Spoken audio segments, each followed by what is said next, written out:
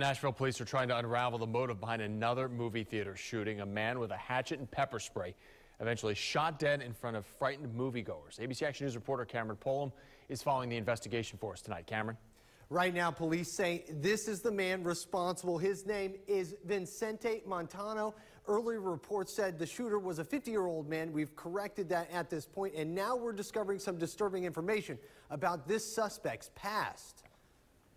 Now, this was the chaotic scene this afternoon outside the Carmike Hickory 8 Theater near Nashville. According to Nashville PD, Montano, the suspect, has a history with mental illness. A background check revealed he was committed on 4 different occasions, twice in 2004 and twice again in 2007. That same report showing Montano was also arrested for assault and resisting arrest back in 2004 as well. Now, these psychiatric issues arising after he attacked a moviegoer earlier today during a screening of Mad Max. Now, initial reports said he had a hatchet, a handgun, which turned out to be an airsoft pistol, and pepper spray. Now, one of those victims who was pepper sprayed along with his daughter thanked those who came to their aid.